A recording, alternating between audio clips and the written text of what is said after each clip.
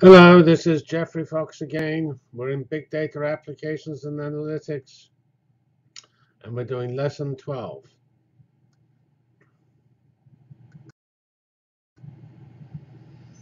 And this is quite an interesting lesson.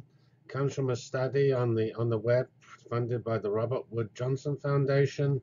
This study was done 2.5 years ago, given early 2015, and it looked at 4 scenarios for healthcare in 2032.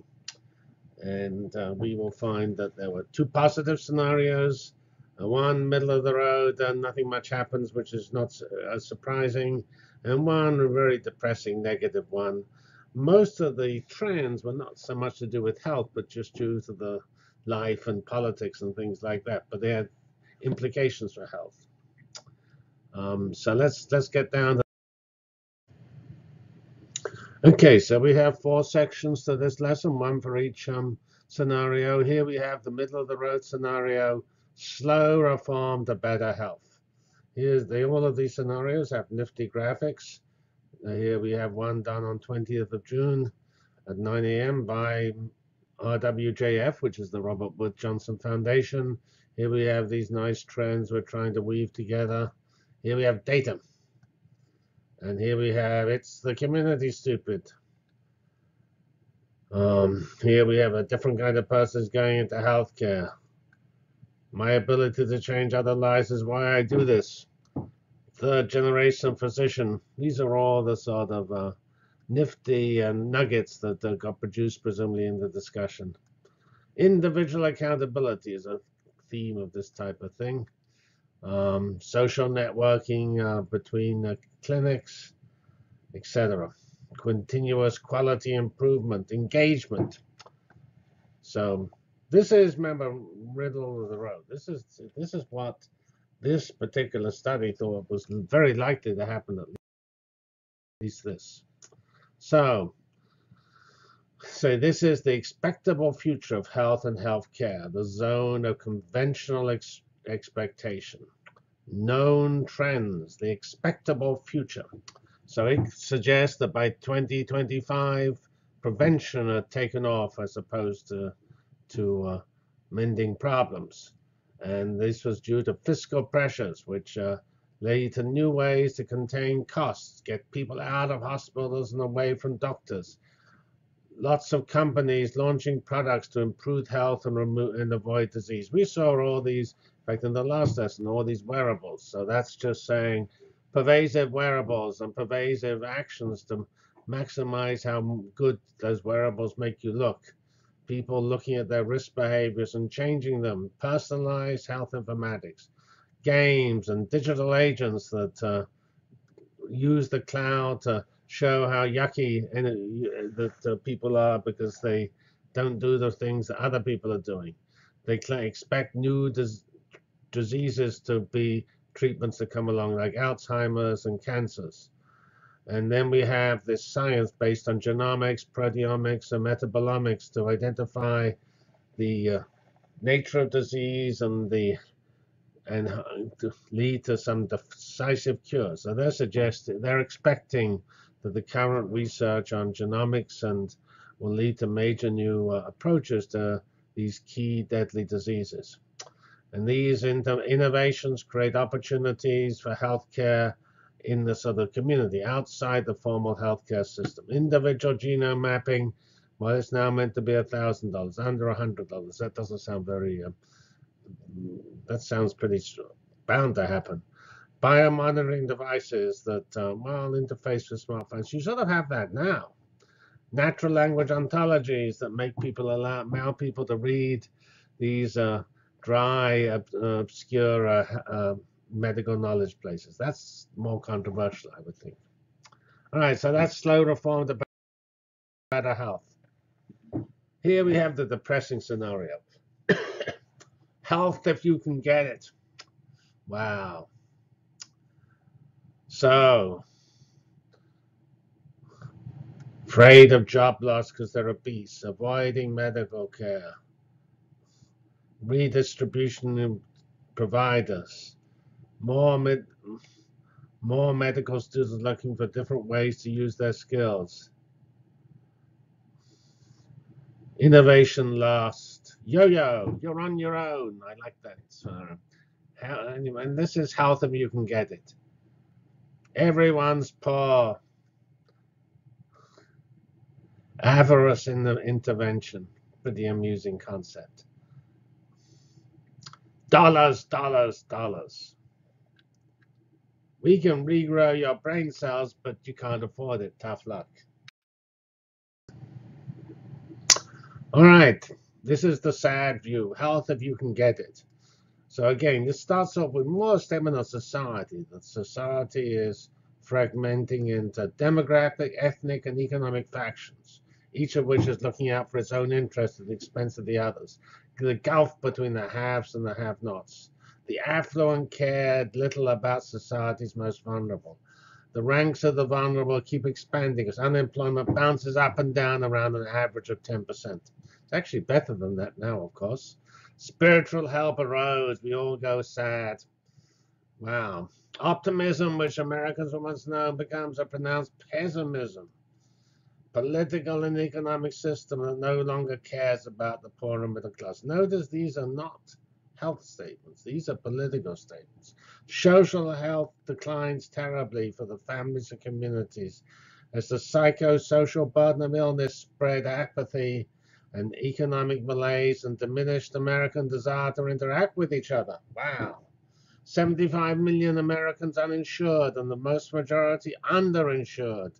The cost of care continues to go up and up and up. Wow, that's the health that you can get it. Obviously, you can't get it. So let's assume we won't have this scenario. This is too depressing. We'll throw that government out because this is a government of is not representing the people. All right, here we have big data, big health gain. So here we have, this is one of the two positive scenarios. Big data supports personal and community health, promoting social equity. Exactly the opposite of the previous scenario. Social networking with a purpose. Here we have social networking, linking the world together. Data applied to population. Digital health coach. New media. YouTube, TED. Lectures on how to do things right. Education. Lifelong learning. Widespread involvement. So this is a totally opposite scenario where instead of fragmenting into silos fighting with each other, the digital, growing digital ecosystem actually brings people together. All right, so this says, again, this starts off with a political statement. People go to new media, YouTube and TED, and this sort of implies that today's media loves bad news. Whereas people, if they wanted to choose their news, because they can do that, they're going to choose good news. Majority of the population and virtually all the youth are taking in this new reality of you choose great new things, new ideas, success stories, alternative conferences for the policy community prompted government action to improve 21st century life. So these are all political statements that the improvement of health comes from the current internet and social networking prompting a totally different attitude, which is a positive, outward-looking attitude. Cancers are cured, or managed, or preempted. Alzheimer's, they all seem to be focusing on Alzheimer's. And this one says Alzheimer's is cured. I don't think the depressing one says that. People whose physical disabilities once placed them in homes can now be seen walking along the streets of America because of robots. That's pretty reasonable. Diabetes is now much easier to face because of pancreatic cells being grown. Pursuit of the triple aim, better care, lower per capita cost, and improved population health, and cost reductions by large and in many places state single payers, Reduction in healthcare spending from, remember, 17% now to 15% by 2032. That, I think, is rather depressing. I would hope it will be lower than that. You would think it ought to be lower than that. Here are some nasty curves about healthcare spending as percentage of GDP. Here we are at 17%, or actually 17.5%, I think, from this plot here. That's in 2012. And here's every other country way below, the largest being, not quite clear which of these is the largest. But anyway, it doesn't matter. They vary from 6 to 12%. And here's the US, way out of line at 17%. Here's another plot. This is focused on the US, showing the cost of various parts of life. Here we have healthcare growing up from 1950 to 2010, food and housing falling. Housing actually goes up a tiny bit, but food is falling, and housing and food are stabilizing at 12%. So that's sort of interesting, this difference between health and the other areas. It's not, and the fact that our medical care is so much more expensive, that's not totally clear to me what actually causes that. So so that's worth more work. All right, here we have the last scenario, and we have, of course, again 2 slides on this scenario. The picture: new ethics of health, and this is another positive scenario. Knowledge revolution. Learning is entertainment. Community. People are healthy. This is one where there's a much more positive, self-motivated attitude to health. Unified biological theory. Eliminate low expectation. This is at least 2 last scenarios. Both have very positive views about how the digital revolution is affecting people's view of themselves and views of others. So, so as it says, zone of high aspiration, where the critical mass of people actually do visionary strategies and get success. So it says here that actually we're much more robust than we think we are. We do not have to be pampered, and this is actually a psychological view, and maybe it claims it was opposed by the people who think everything's a genome or everything's a proteomics rather. And system biology becomes a health ecology that encompasses all domains of health. And you unleash the innate human health potential. Create environments using a blend of federal, state, local, and private resources. Decline in invasive and complex medical interventions because people want to solve their own problems. That I agree with.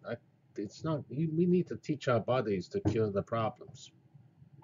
Bodies heal themselves, and as healing becomes a popular topic in this digital age. And now, actually, this is getting down to 14%. Again, high. And then we get rid of these actuarial-based health insurance plans, some global lifetime health spending accounts that fold in your problems you have when your genes give you these inherent disadvantages. Then you get, I guess, a bigger health spending account. But your health spending account is normalized to what you come in with, and then you spend it in how you want. And you need to beat the odds. So spend less than you can, and then you can presumably buy video games with the rest.